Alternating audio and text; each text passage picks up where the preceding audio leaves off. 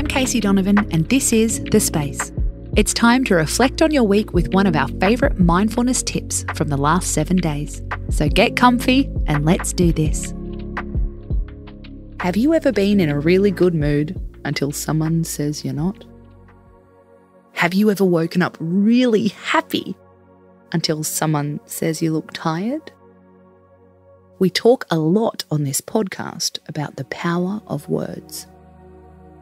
The words we attach to our experience become our experience. This is according to self-help author Tony Robbins. Words have a very real effect on the body, he says. The minute you use a word like devastated, you're going to produce a very different effect than if you said, I'm a bit disappointed. It's not just important to watch our words. The way people describe us is also important. Tip 1. Watch out for this phrase. You must be ... People love to tell us how we must be feeling.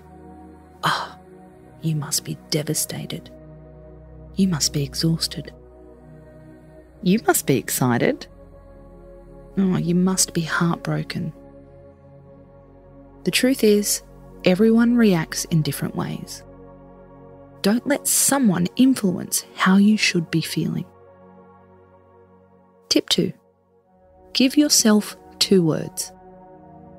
It's rare that we feel only one thing. We talk about this all the time on The Space. You can be nervous and relieved. You can be excited and scared. You can be tired and happy. If someone asks how you are, don't oversimplify your feelings. Tip 3. Constantly reassess. Our minds cling to words we repeat often. We're also creatures of habit. It's easy to say we're sad every day, even if we're not sad anymore. The moral of the story, it's great to talk about our feelings, but don't let someone else mislabel them. You know your mind. You choose your words.